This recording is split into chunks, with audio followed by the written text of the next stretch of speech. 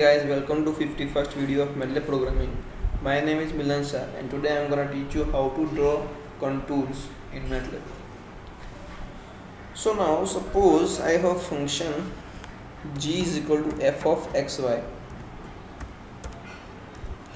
and which has limits like -5 less than equal to x less than equal to 5 and -3 less than equal to y less than equal to 3,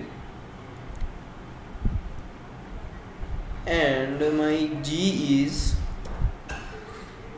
x square 2 means x square plus y square, and I want to plot these things, plot such functions. So start with xy.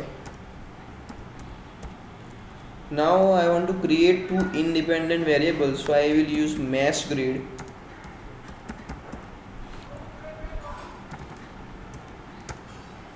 -5 which step of point 1 plus 5 comma -3 which step of point 1 colon 3. Okay, so here I have x and y.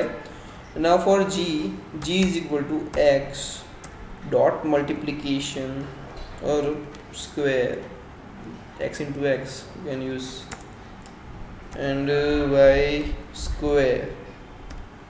Okay, so now for drawing contours,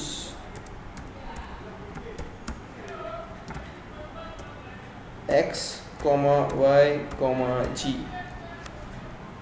so this will print something like this. So this is the contour.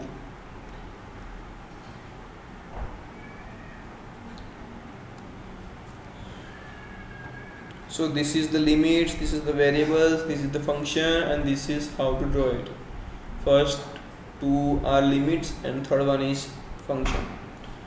So that's it for now. Do like, share, subscribe, and comment below.